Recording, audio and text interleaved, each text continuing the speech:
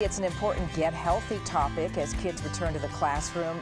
Vision screening, the eye exam, really important as they, prepare to undertake all those studies again, doing all the reading and working the eyes. Joining us now is Dr. Allison Lowe of the Elks Children's Eye Institute at Casey Eye Institute at OHSU. And Dr. Lowe, you pointed out immediately when you sat down on the couch just how important it is to reach kids early. Yeah, vision screening and yearly vision screening is so important, especially when children are younger. Our vision is still developing until we're about 7 years old, and then after that, our vision's kind of locked in. So it's so critical to have children get a vision screening while they're still little. Is it the 3 to 5 year range that you sort of focus on because that's when you can detect problems? Yeah. The Oregon Elks, as I had mentioned to you earlier, help support us do vision screening in all the local Head Starts throughout Oregon, and so that 3 to 5 year old area is really important. 15% of 3 to 5 year olds need to wear glasses. Boy, and you rarely see children in that age group with glasses. As far as the eye exam goes, I know when I would take my children when they were younger, the pediatrician would do a screening. Is that enough? Yeah, I think that's a great first step.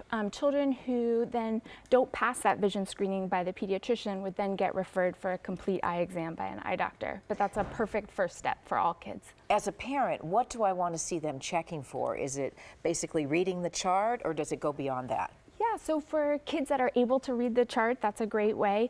Now there's a lot of photo screeners, which is like a small camera that is able to calculate whether or not children need glasses and also whether their eyes are aligned. And so kids can get referred for eye crossing or drifting if they don't pass those vision screens.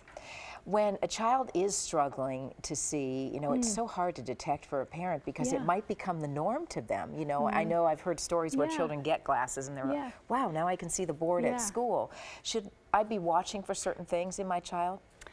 Yeah, I think it's really important when there are a lot of children that initially are diagnosed with an attention issue or a learning disability when in fact they just need glasses. So it's good to keep that in mind, and the pediatrician to keep that in mind when thinking about struggles that children are having at school. Will a child complain of maybe eyes burning or a headache or anything like that?